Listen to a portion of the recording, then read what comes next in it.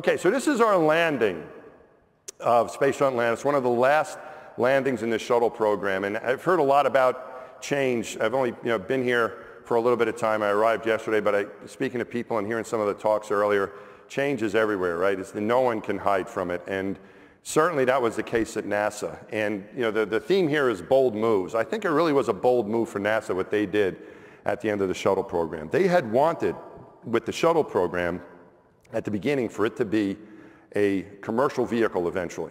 They were actually rewriting some of the manuals so that airline pilots could one day fly this thing. But what happened was they had that first accident, Challenger, back in 1986, and NASA realized they're not ready for that yet.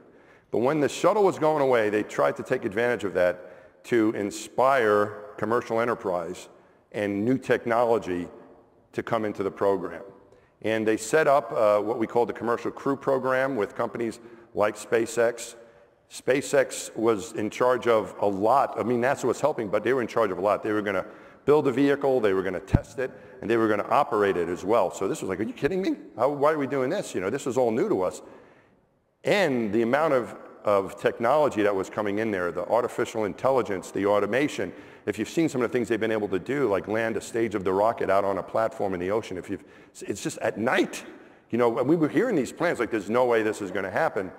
But they started slowly and started building up, and we got more and more confidence in what they were doing. The automation was really hard for us to accept because the space shuttle was a very manually flown vehicle. And now just about everything was going to be done by computer. But they showed us that in many of the cases, most of the cases where a person could intervene, you were actually safer with the computer intervening. The automation was safer than the person. We're like, okay, that's good. We want to stay alive. So it became an automated vehicle that allowed less training, so more people could fly. You could concentrate on other aspects of your flight. The reusability of it has driven the price down, so we see more and more people going to space now. And so what we have through that change was the old system was the shuttle, my launch, and now we're into this new era with all these changes. And they were hard to accept. A lot of us didn't want to accept them. And you had to, or you had to get out of the way. And those who have accepted that, the automation, the changes, the way the program is now as compared to the way it was 20 years ago when I had my first flight is much different.